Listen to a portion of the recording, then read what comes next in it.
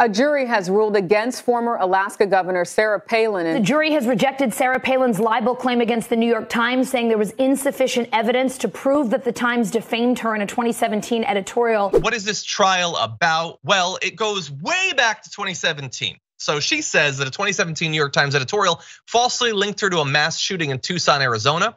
The editorial was published after a shooting in Alexandria, Virginia, in which Steve Scalise, a member of House Republican leadership, was wounded. And the Times said that the Tucson shooting, in which 6 people were killed and a Democratic Congresswoman, Gabby Giffords, was severely injured, came after Palin's Political Action Committee circulated a map putting 20 Democrats, including Giffords, under stylized crosshairs, and that the link to political incitement was clear. This is a situation where people don't, they really need to realize that the rhetoric and firing people up and, even things, for example, we're on Sarah Palin's targeted list, but the thing is that the way that she has it depicted has the crosshairs of a gun sight over our district. And when people do that, they've got to realize there's consequences to that action. As many of you are aware, earlier today, a number of people were shot in Tucson, Arizona, including several who were meeting at a supermarket with their Congresswoman, Gabrielle Giffords.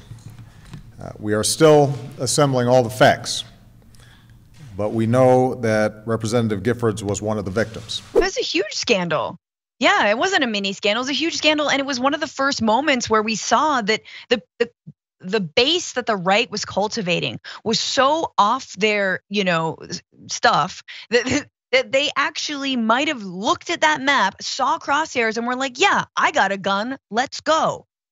And we saw that. So it was kind of one of those moments that I think a lot of people who study, whether it's media or politics or anything, or just alive and care, can point to, okay, there is a direct consequence when you put out incendiary material like that. When you put a crosshair over someone and then you say, oh, I was just joking. Oh, that was just a political crosshair. So it's weird to me that Sarah Palin would almost dredge that up in 2017 because it almost brings more shine and attention to what she did. That's true. Look, I don't.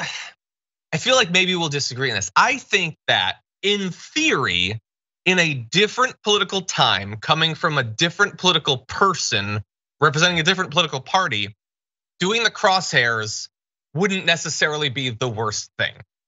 You're targeting the people, preferably not to be shot.